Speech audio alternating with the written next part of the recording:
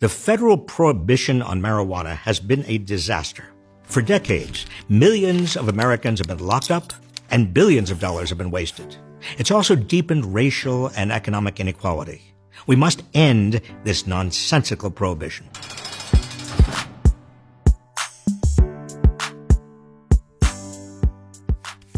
The facts are staggering.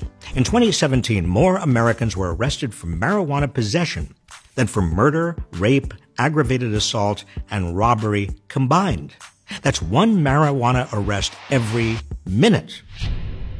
The costs associated with enforcing this ban, including arrests, court costs, and incarceration, reach nearly $14 billion a year.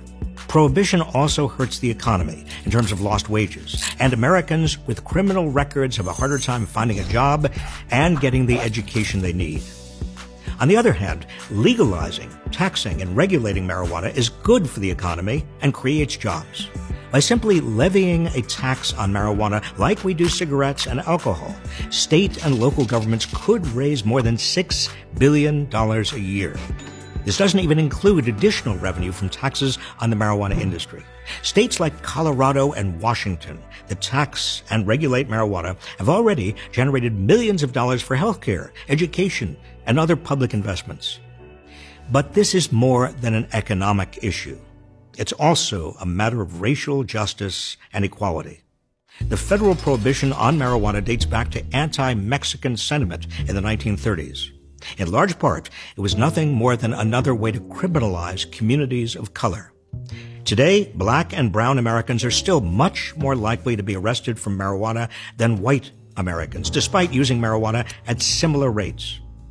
Given the racist legacy of these laws, it's particularly important that the economic gains of legalization extend to communities that have been most harmed by the war on drugs.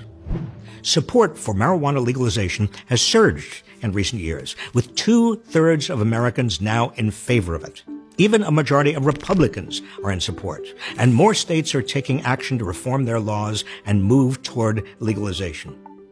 Yet Donald Trump and his administration are trying to turn back the clock. They've even formed a task force to weaken public support for legalization and help spread misinformation about marijuana threats. Just as with the prohibition on alcohol in the 1920s, the federal prohibition of marijuana has been unnecessarily cruel, wasting billions of dollars, unjustly harming millions of lives, and furthering racist policies. It's time to legalize marijuana. If you found our video informative, please follow this page.